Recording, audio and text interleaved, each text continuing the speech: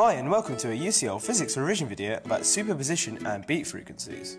Why do we see ripples appear in ponds? Why do we see such distinct interference patterns emerge from double slit experiments? Why do we hear such odd sounds when trying to tune a guitar? All of these phenomena can be explained by taking a look into the weird and wonderful world of waves. And today, we'll focus on one of the most fundamental principles of waves called superposition, and one particular consequence called beats. To begin with though, let's do a quick recap on what we learned about in SHM. Let's consider a spring being driven into motion by a harmonic oscillator, with a damping mechanism which has been included to cause resistance to motion. The most general form for the equation of SHM, including a driving and damping force, can be described by the following differential equation. Seems complicated, right? So what does this all mean then? Well, psi represents the displacement of the spring from its equilibrium position. The first term represents an acceleration of the spring downwards. The minus s psi term represents the magnitude of the restoring force acting against the direction of motion. The minus b d psi over dt represents the damping or resistive force, and the f naught cos omega t is a harmonic driving force. If we set the damping and driving force to 0, we get the following general solution, where a is the amplitude of the wave, and the omega t plus phi is the phase used to describe the location of the wave within a certain wavelength. We'll need this later when we have a little look at superposition and beats. So why did we see those ripples occur in ponds? And why did we see those interesting fringes appear in the double slit experiment? These phenomena are a consequence of the superposition principle of waves.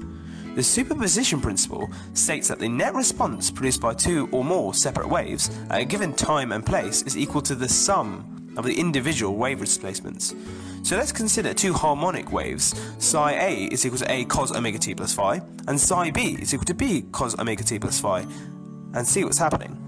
Say we want to obtain the resultant wave produced by A and B, psi AB, when they oscillate with each other at the same time and place. To do this, we sum the individual waves together and produce a net wave function, A plus B cos omega t plus phi. And now, onto something really cool. Let's listen to that guitar tuning sound once again. One string has already been tuned to a particular frequency and is played at the same time as one with a different frequency. So what causes that periodic variation in the volume of the sound? This phenomena is known as beats and is the direct consequence of the superposition principle. So when a person hears a beat frequency, it sounds like a periodic variation in the volume. Guitar players use this to their advantage by listening to beat frequencies to tune guitar strings to their correct frequencies. When the variations in volume become less frequent, the two tones are now more in tune with each other. So now for some maths. Let's recall the SHO differential equation. What if now we had two oscillating driving forces instead of one? Well, the equation will look something like this. Let's consider two driving forces with the same amplitude and phase but different frequencies. We'd obtain a phenomena known as beats. So from what we learn about from SHM, we can now assume that the displacement can be written as the sum of the individual oscillations.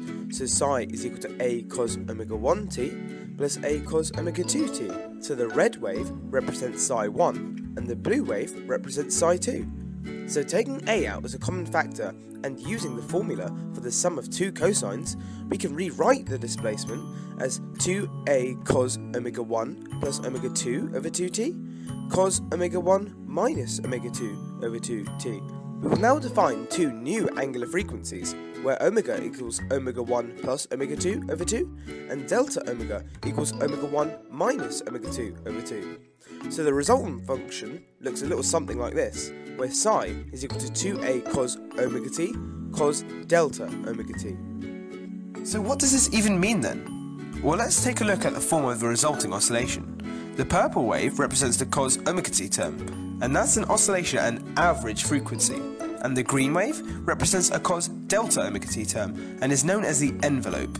So the amplitude of the sound is varying as a result of the envelope, and we see maxima, where the sound is loudest, and minimas, where we will hear no sound at all. This explains why we heard points where we could hear such distinct changes in volume when the guitar was tuned. And the actual beat frequency is just the difference between the frequencies of the oscillation, so F1 minus F2. Like any good physicist, we'll need to test this out experimentally. We've set up an experiment using two variable oscillators connected to an oscilloscope and two speakers. By varying the frequency between the two oscillators, we'll be able to see and hear beats frequency for ourselves. In order to conduct this experiment, we'll need one oscilloscope, two oscillators, and two speakers. Set the first variable oscillator to 630 Hz and plug the cable into the oscillator. Plug the output of the oscillator into channel 1 of the oscilloscope. This is what the 630 Hz wave looks and sounds like. Set the second variable oscillator to 621 Hz and plug the cable into the second oscillator. Plug the output of the second oscillator into channel 2 of the oscilloscope. And this is what the 621 Hz wave sounds and looks like. So now, combining these oscillations, we can hear and see the beats frequency. Pretty cool, right?